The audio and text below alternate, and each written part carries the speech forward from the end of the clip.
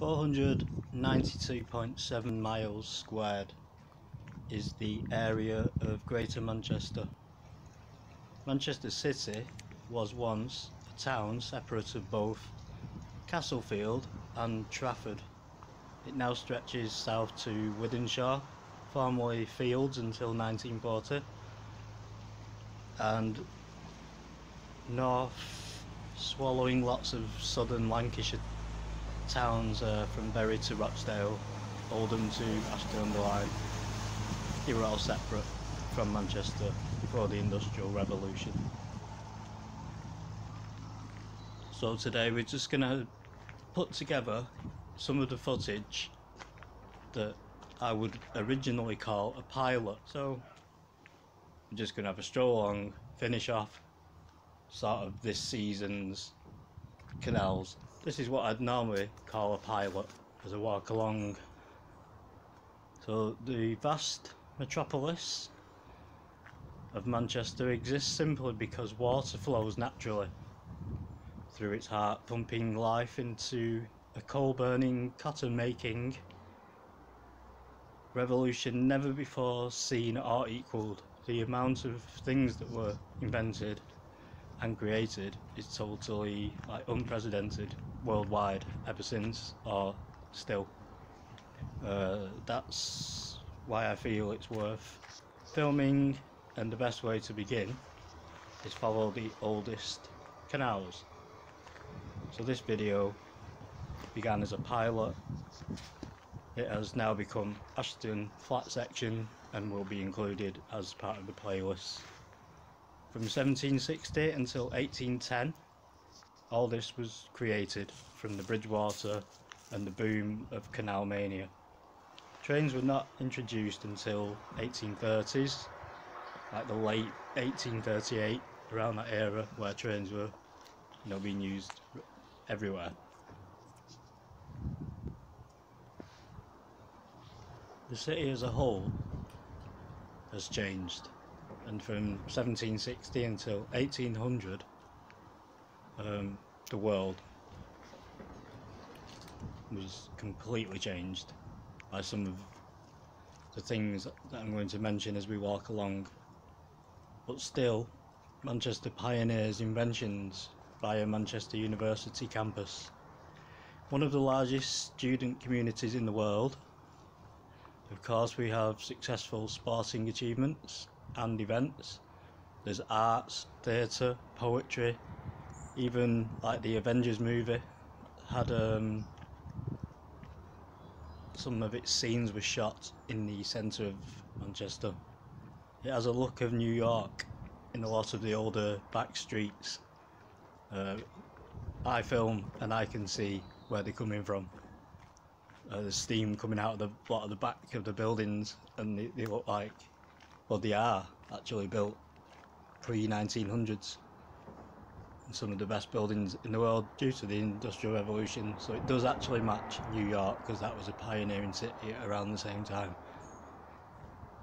Plenty of business owners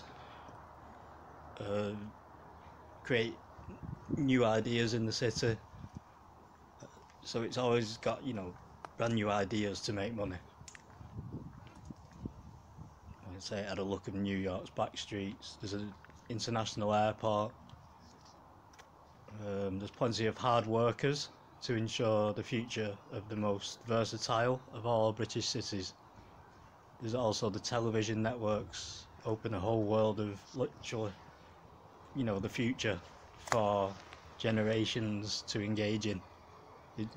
We can't even see how the future will go, but it's a media, future. There's a lot of expensive properties now available in the city centre. So it's up and onward and upward, it always has been. Even though it did suffer a Great Depression around the Second World War. Sort of a blip. It's back on track, I'd say. Still got problems, but it's still a booming town. Starting from Park Parade today, along the top of the Ashton. Park Parade Industrial Estate.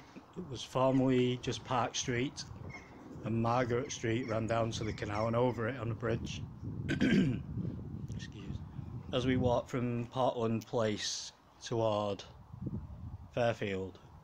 To our right was the gasometers. There was some gasometers on Oxford Street, and Oxford Street mills were in that area.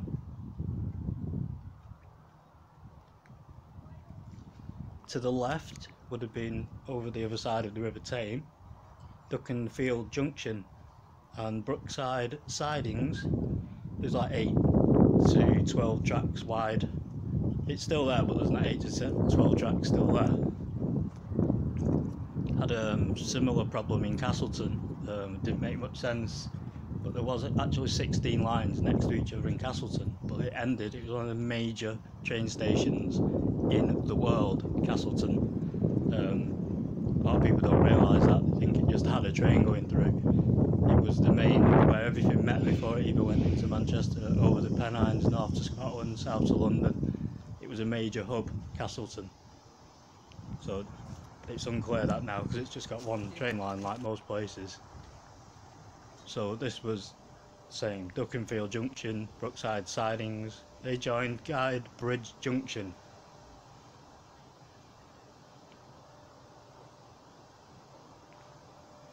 Past, it was Staley Bridge. It still is Staley Bridge. Lancashire North West Rail.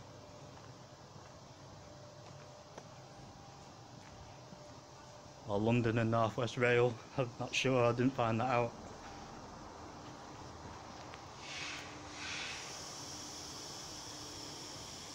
It's now Guide Lane anyway.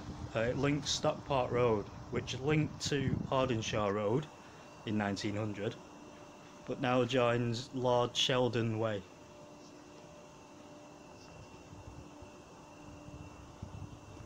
We'll go under the bridge here, or around these areas, and it's next to the ring of the M60. You'll know when we go under that. Like I say, it's a pilot and it is now the full thing.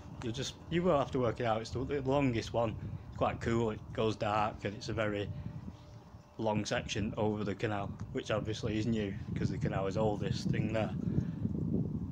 There's various docks. I'm not going to explain each one. Would have had its own place for loading and unloading goods. Railways are going to come in, you see. Miller, and there were just roads all over. So what I was saying is there's minor roads all over. Sorry, I'm driving my notes again. I do that, don't I? Not going to cut anything, as I said.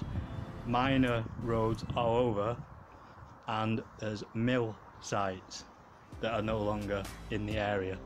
And I shouldn't write it so close together, and my handwriting's quite bad today. I do write all my own scripts and everything. Even this and this has all been wrote down, and that is true.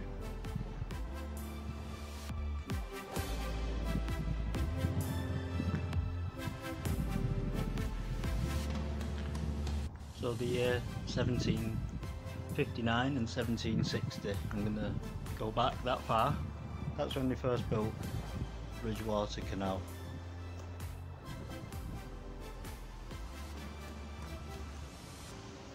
It's when they first discovered the geological history of Earth. So it's the first sciences also at this time. H4 chronometer, the first practical device for calculating longitude at sea.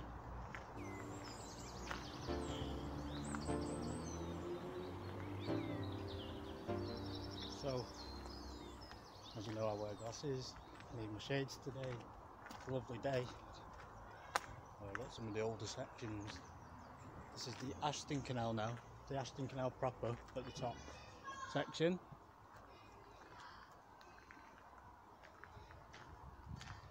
And we're into the older bits. I thought there wasn't much to see, but it's quite a nice section, so we'll get it. It's only a few miles long. So we're in between Portland Basin, Whitelands Basin at the top, down to Fairfield Basin.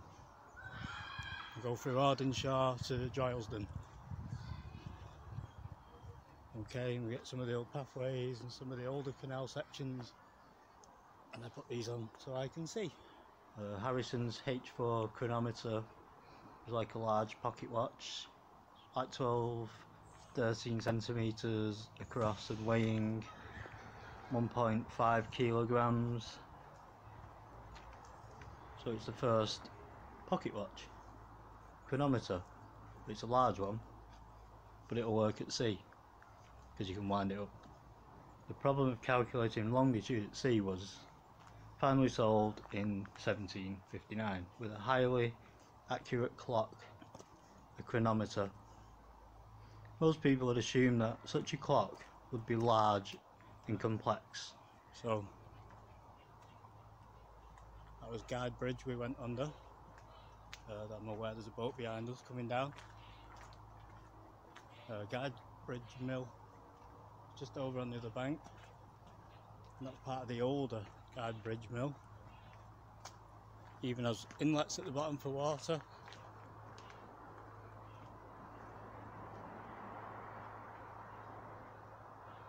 And the more modern version up there.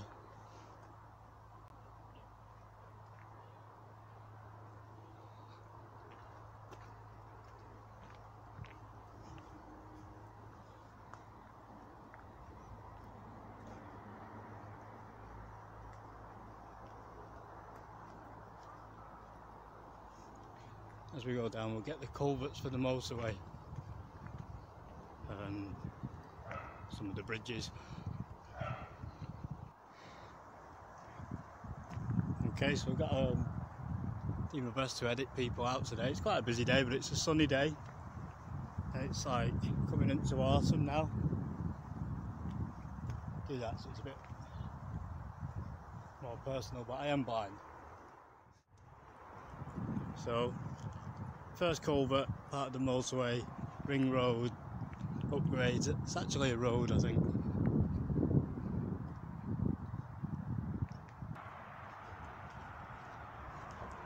So it's Oldham Road, wharf.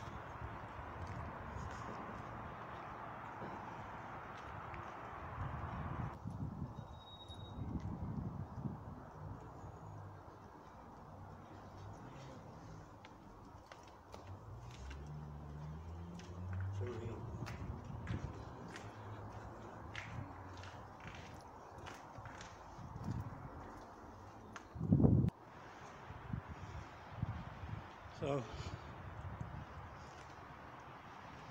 the older railway bridge is behind us. This is the modern motorway culvert. We've got old railway bridge, it looked like here, that used to cross the canal. That's where the culvert would end, you see. And back into the old section where an older bridge used to go over. Chopped that bridge down when they built the brand new motorway, I assume.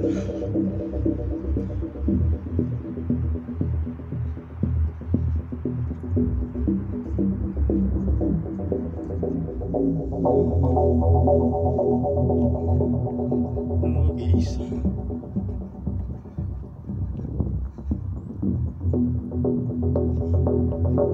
Anyway, we've got most of what I came to get. The flat section of the Ashton. So, this is mainly some of the older bridges, some of the older roads. Now I'm explaining that as well. That was day, isn't it?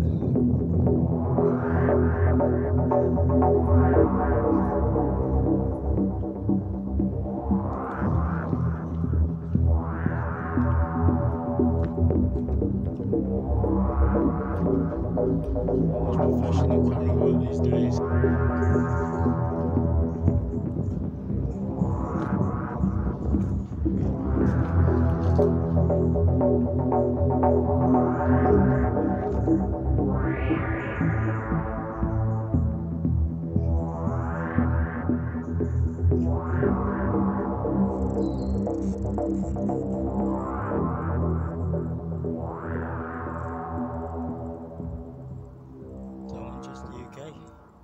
Said I had one complicated section to do near the Etihad Stadium, and that's just here. I'm also sat on some block bricks.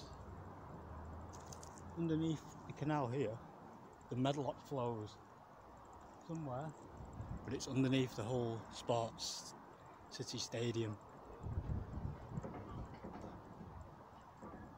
So those black bricks will have something to do with the Medlock. I would stake money on it that was an old civil engineer cover that went down.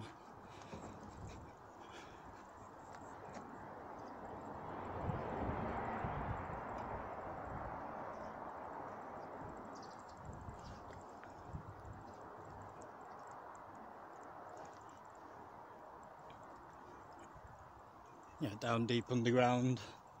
You can see some old structures here. All this sort of stuff here, part of old mills. They've just left the retaining wall, part of the car park, you see. Same here. Anyway, so you've got your modern Metrolink bridge, your modern road, Ashton Road, your canal, and underneath a major river. Also the Metrolink, a little bit further down, the Metrolink goes under the canal. Now obviously I can't film that for safety reasons, they won't let you just walk on the tracks. So I just thought I'd show you these complicated bits. It's not that complicated, it was just important. Then we can say we've done it all.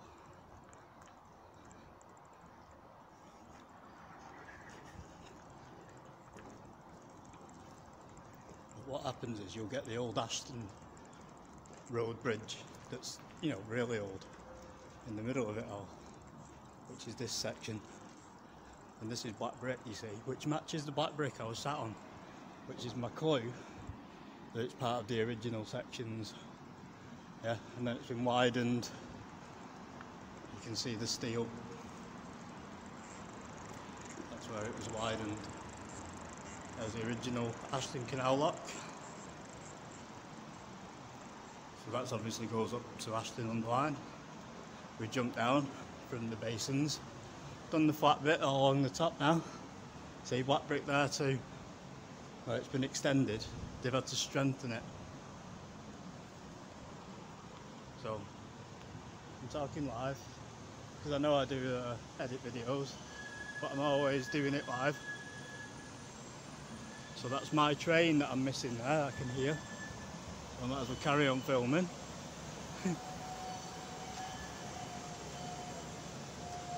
But yeah, this is the old-fashioned section, and the black brick has been reused.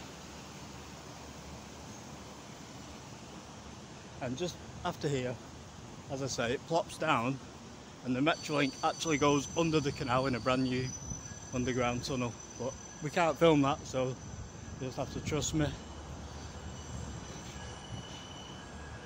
So it's a lovely day, that's why I thought I'd film the extra sections. But we've got everything, I'd say, the major parts now. This is part of Sports City. Manchester City Football Club as well. Yep. So there's your modern Metrolink bridge. It has to be strong enough to hold the Metrolink, you see. It's a concrete and steel structure that can roll and expand in heat. And there's the old canal towpath stones. Okay, Manchester. I'm not going to go down and get the Metrolink, it's not really worth it because we can't see it. There's an old house that I said, one of the videos we ended on, an old house, I think it's 1863, somewhere around that age. That's where the Metrolink passes underneath. And then the next thing that's really worth filming is Manchester City Centre. One day. Possibly when I do Peak District, I'll film all this extra section down into the town centre. We've pretty much filmed everything now at the Ashton. Peace out, Manchester, UK. 3 videos at a time. And Stephen Goddard.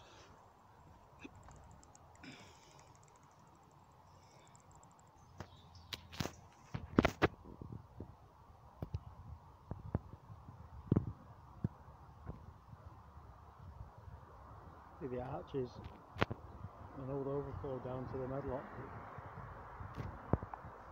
Almost professional camera work these days. I do say so myself. So a lot of people will not look at the camera and talk and be silent, but I don't have a script. So this is more an experiment to see if I can do that sort of thing. And I should assume I can. So I basically grabbed the microphone and camera and just set off one day. It turned out I could do this. There you go. Don't know you can do it till you try. Between 1730 and 1759, English clockmaker John Harrison had built 3 chronometers, all very accurate but not accurate enough. Then Harrison realised the clock did not have to be big. In 1760 he built a chronometer the size of a pocket watch he called H4. It worked astonishingly well, losing just 5.1 seconds in a 2-month journey across the Atlantic. That was completed in 1761. As mariners sailed further, they brought exotic plants to Europe from across the globe. These were planted in newly created botanical gardens such as Kew Gardens in London. It was greatly enlarged in 1760 by Augusta of Saxe-Coburg, Princess of Wales. Was a dowager, and she obviously has invested in this, possibly for her own hobby. Mariners sailing through the Southern Ocean brought back tales of giant icebergs. Russian polymath Mikhail Lomonosov forgive me there, suggested that must have formed on dry land, and a continent as yet undiscovered, which later proved to be Antarctica. See where we're at? It's a very interesting time when the Bridgewater Canal is first made. The Industrial Revolution is about to explode. Manchester's just getting busy, but the science and study and investment in machinery is just, like I said before, it's unequalled. People, it's the age of discovery, the age of understanding. People want to know as much as they can about everything, and people are still quite ignorant to things. Even some people won't believe, even still, like that the Earth is a sphere at this stage. They'll still start, there's no education as such. People don't read and write regular. Anyway, Charles Bonnet lived his life in his hometown. His studies included research on pathogenesis and insects. That's reproduction without sex, basically. The discovery that caterpillars breathe through pores, slugs actually breathe through gills. That's why they slide along in the slime, because they have to breathe the water underneath them. A naturalist as well as a philosopher, he also pioneered the idea that the mind is a product of the physical brain. We're not like ghosts in a shell. There's scientific procedures behind everything around us. Charles Bonnet syndrome, a condition in which people with poor eyesight are afflicted with hallucinations. He observed the symptoms in his grandfather and suggested that the visualizations that the mind sees are generated.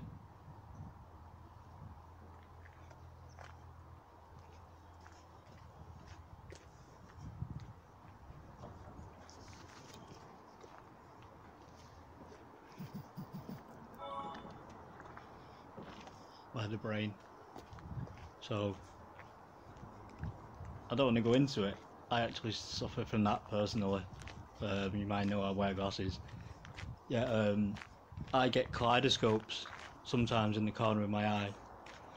So the things that are down into the bottom corner of my vision, if my eyes are strained from the glasses, and it's obviously generated by the mind or the brain.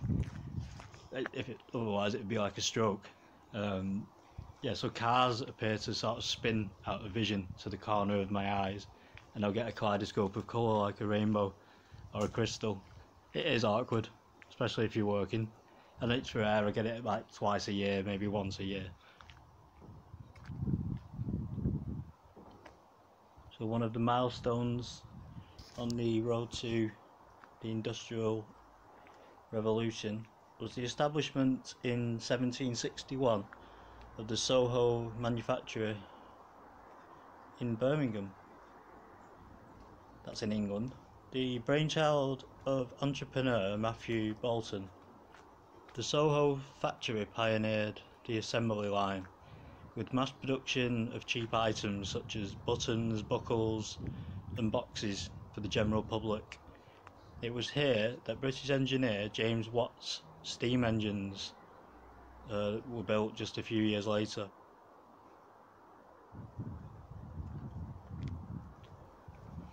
An early patron of James Watt, Scottish chemist Joseph Black, 1728 to 1799, discovered one of the properties of heat. He found that much more heat is needed to melt ice than to warm ice. To warm ice cold water, sorry. So the colder something is, the more heat you need to make it warmer, which makes sense to us now, but that's what I'm saying. Thermodynamics, it is actually called. It's the first laws of physics are thermodynamics. So the first things they start to suss out: pressure makes things expand, that leads to steam engines. But let's carry on anyway. The discovery of the latent heat.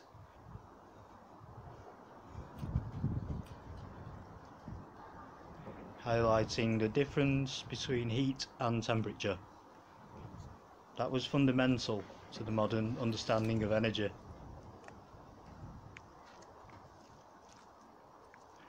It also helped Watt to turn steam engine from an inefficient contraption to the powerhouse of the industrial age.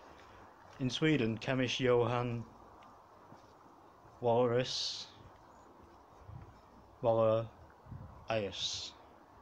showed how science could be applied to farming as well as to industry. His pioneering work on agricultural chemistry, the Agricultura Fundamenta Chemica, the natural and chemical elements of agricultural methods, basically. He discussed the most chemical components most conducive to plant growth. Meanwhile, another Swede, Johann Carl Wilke, designed susceptible condenser, a device to generate static electricity. It's your basic first lesson in physics. It'll make your hair stand on end if you touch it. Generates electricity, basically, or proves the existence of electricity. Substances absorb or release heat when their physical state undergoes change. For a solid to melt to a liquid, it must absorb heat energy, and when a liquid freezes to a solid, it loses heat. This energy is called latent heat. Much more heat energy is needed to change solids to liquids and liquids to gases than to simply raise the temperature of a substance. Latent heat is also, like we've just said, is latent electricity or static electricity. Johann Lambert put forward his version of nebula hypothesis. A nebula hypothesis, theory that the solar system developed from a cloud of interstellar dust. English astronomer Thomas Wright and German philosopher Immanuel Kant independently proposed a similar theory. Lambert also suggested, rightly, that the Sun and nearby stars travel together as a group through what we now call the Milky Way, but it's a galaxy. All stars will circle their galaxy. There's billions and billions of galaxies in the universe. It's unknown how large the universe is. It's believed it is still expanding at a rate unprecedented. If it's doubling in size every single day, and it is then double its size, it has to produce, it's like bacteria, it has to be 2, then 4, then 6, then 8. So the universe has to find matter from somewhere constantly, and that doubles at its own rate. No one knows what will happen to the universe in the long term. I suggest it's going to collapse into itself, but who knows? Might just expand forever, or pop. But I don't think it can pop, because there's no pressure outside of it, or time. So it would have to implode. There you go. Told you I know about physics. So anyway, take care, Manchester. That's just an introduction into, that's the prequel to the Industrial Revolution. And when I come back with my next canals and things, I will talk about the Industrial Revolution from, we got up to like the year 1763.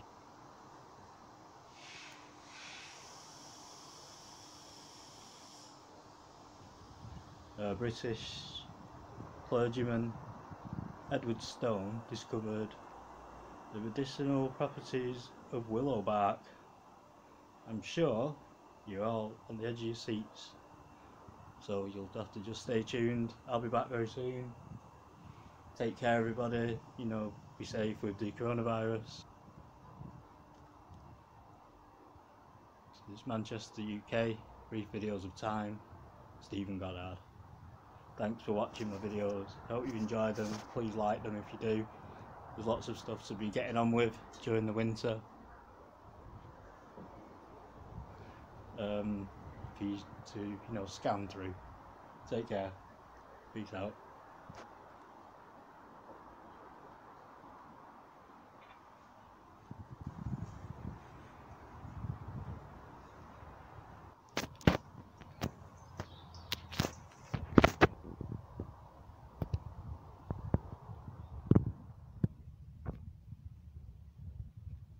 See the arches, an old overflow down to the Medlock.